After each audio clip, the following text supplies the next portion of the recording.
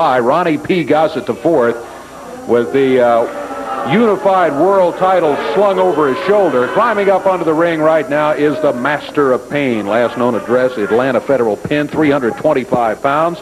Jerry Calhoun is going to be the referee. And what are you doing over here at the table? You were Let me tell you something. From sitting here at the table. Let me tell you something, ignorance. I went from a little 10-cent commentator like you to the most prestigious job in professional wrestling. I am now the manager of the World Heavyweight Champion. The World Heavyweight Champion. You get a good look at this machine. We've had a good look at this machine, unfortunately. He's the most awesome force in professional wrestling. I have got letters pouring in from Japan, from all other organizations, wanting a shot at the Master of Pain.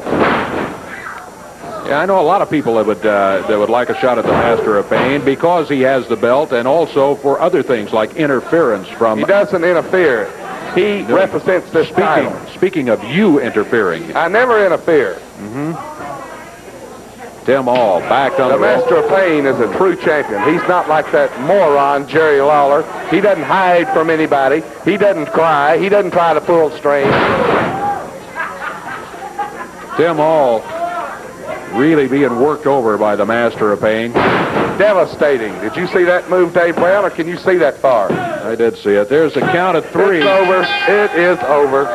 It's a minute 17 seconds, and the Master of Pain in a non-title match here against a young man who was making his first appearance on Championship Wrestling today in Tim Hall. He rolls out of the ring after being defeated in a minute 17 seconds. A minute 17.